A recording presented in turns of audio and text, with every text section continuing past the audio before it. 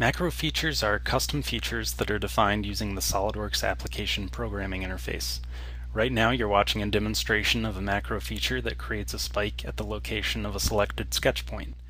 Like a standard SolidWorks feature, macro features can use Property Manager pages for their user interfaces and display a preview while the Property Manager page is up. Once created, the macro feature is listed in the Feature Manager tree. I've also chosen to make the parent sketch the subfeature of the macro feature. Later, if we want, we can edit the definition of the macro feature. Notice that the spike is not defined by a 2D sketch like most features. That's because I'm using the iModeler interface to create the body. Using iModeler, you can create solid or sheet bodies on demand without sketches.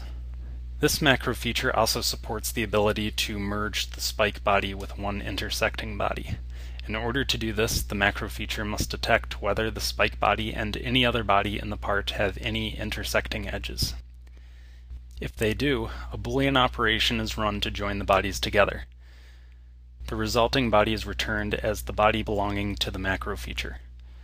Notice that, like any other feature, we can roll back the feature in order to examine the history of the model. Macro features are useful beyond creating and modifying bodies.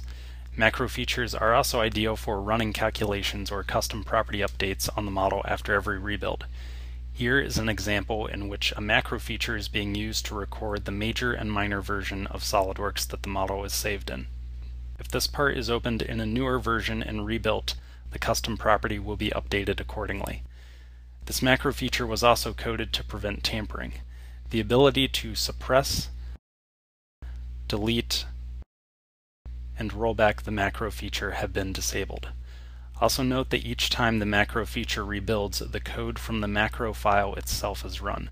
This means that if 50 models use this macro feature, all 50 instances can be modified if the administrator decides to change the code in the source macro file. If you want to learn how to write your own macro features as well as get the code for the macros used in this video, visit www.cadsharp.com